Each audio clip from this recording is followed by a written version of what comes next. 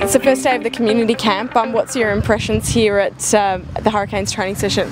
Yeah, look, it's been a pretty positive start. We had a bit of a team meeting with them. They were doing a bit of just reviewing stuff on the training from the previous week. So it was good to get a bit of info on that. They were doing a bit of tackling technique, and they were doing a bit of scrum stuff. So yeah, it was pretty eye-opening. Do you find there's much similarities between rugby and AFL? Yeah, I think the physicality and the tackling, which was, I said just before, was pretty good for us to sort of learn a few techniques that their tackling coach was going through on the PowerPoint presentation. So yeah, that was really good. And what's it like to come to their training ground and sort of be here and watch them train? Is it a bit daunting, and do you feel like there's a bit of competition?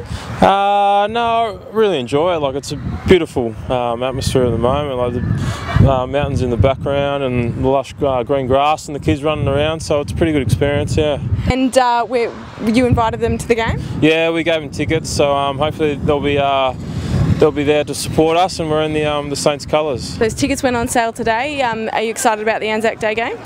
Certainly, the coaches are excited. The players are really looking forward to the opportunity to play here on Anzac Day. Tickets are on sale.